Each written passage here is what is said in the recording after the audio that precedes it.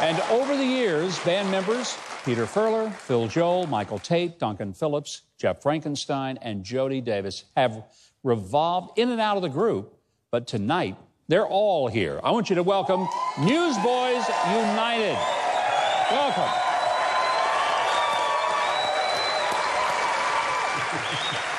You know, I think you brought your fan club with you. Oh, man.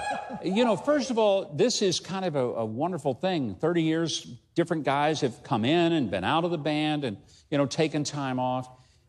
This is like the family reunion. You're calling it Newsboys United. How did that happen to get everybody back together? Michael, I'll start with you on that.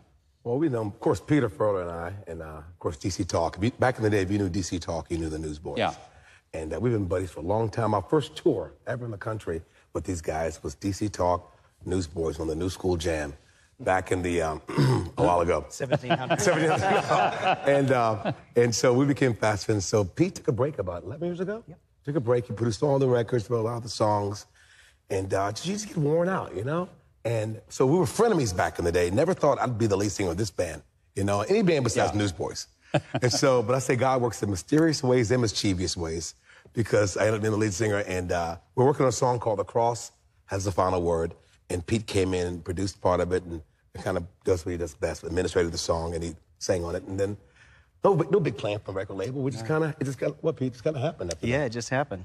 So, Peter, you were in the beginning of the whole vision for Newsboys when it started in Australia, which a lot of people don't realize that you guys started down under. It started in his parents' garage, true story. No kidding, a true garage band. We were a garage band. Our neighbors hated us. I bet they don't hate you now. I bet they don't. Officially apologize to our neighbors. Yeah, that's right. When I was a teenager in the, unfortunately, 60s and 70s, it was contemporary Christian rock music that kept me interested in the Word of God and kept me interested in church at all. And I'm grateful that guys like you communicated in the vehicle of the day so that a lot of young people did not just say, well, there's nothing here for me. Thank you. God bless you for giving a musical connection to people. I want to talk about the single. You got a brand new one out called Love One Another. That seems kind of timely for these days. Talk about the message of that song, Love One Another. I grew up in a family with a lot of love. 9 kids, pastor for a dad, a cab driver for a dad, and a pastor. Great mom. And Dad said, the beauty of the human race is found in the diversity of the human race. We are God's bouquet. And colors don't hate, it turns out, Governor. Yeah. People do. That's a great, great quote. So, may I quote you on that? I'm going to tell everybody it was my quote, but I'll say, But Pete penned the song, and one day we were on a radio tour. He goes, check this song out. They call me Tate, my last name. And I said, okay, check it out. And he goes, I'm not sure, but I go, Pete, I love this song. And then what happened after that? Well, we ended up recording this song, but I think for us, especially at this time in America and the world, is very divided. And that was another thing that really gave us the inspiration of coming back together and joining, because here you have, although I picked Mike to be the new lead singer because he looks like me, and we are really different. I had to get a cue card to make sure I knew who was who here. But, you know, all of us in the band, we're from different countries, different ideas, and, you know, like anybody, but we find the common good with each other and focus on that, and we really love each other, even though we're completely different, so we're a testament to that. You guys are on tour, the Greatness of God tour. Mandisa is a part of that, who is just fantastic. So how many cities are you going to hit in this tour? Duncan, we got?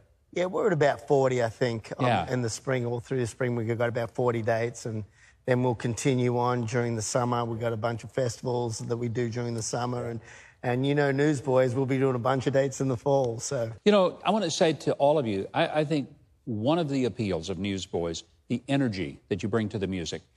When I watch you guys, you're still having a good time. You know, it's not like you're just out there and, okay, we got to do another show, here we go. You guys are still giving it all you got, and that energy is electric, and it is communicating and connecting to the audience. There's no doubt in my mind, but that's one of the ways that I think God is using you to say to people, there's joy in this world of ours. That's right. If you think about the Stones can still do it, what is Mick Jagger, 70s? Yeah. He's 97 years old. And Keith died 40 years ago, but he doesn't know it yet.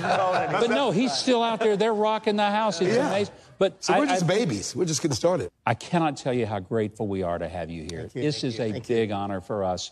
But, you know, we didn't bring you here just to talk. Brought you here to make some music. So we're going to do that, aren't we? All right, for more information about the Greatness of Our God tour, go to newsboys.com. You can listen to Newsboys United's latest music at Apple Music and Spotify. And then after the show, go to Huckabee.tv. We have an exclusive music performance of Greatness of Our God. And I'm going to tell you, you are going to love it. Well, right after the break, Newsboys United are going to return to perform their latest hit, Love One Another. So you better stay tuned.